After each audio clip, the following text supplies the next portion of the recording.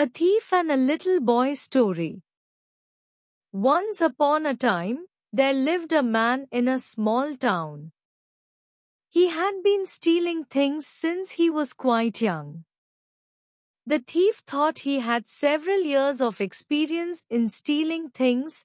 No one could trick him.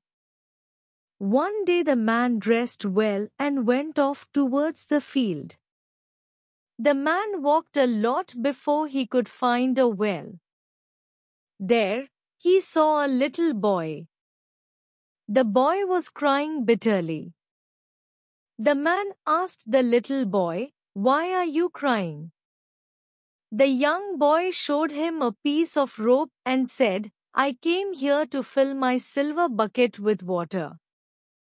The bucket was tied to this rope. But the moment I threw the bucket inside the well, the rope snapped and the bucket fell in.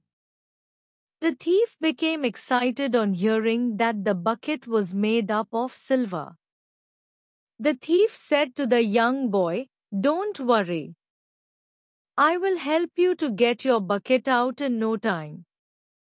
To get the bucket, the thief threw off his clothes and bravely jumped into the well.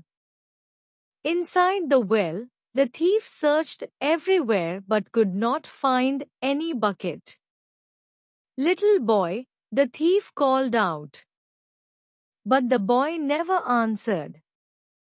So, the thief decided to come out of the well and look for the little boy.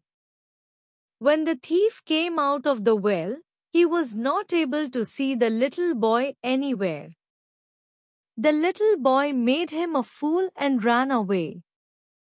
Also, the little boy had taken all his clothes. The thief got mighty mad seeing this. "Now, what shall I do without any money and clothes?" said the thief to himself.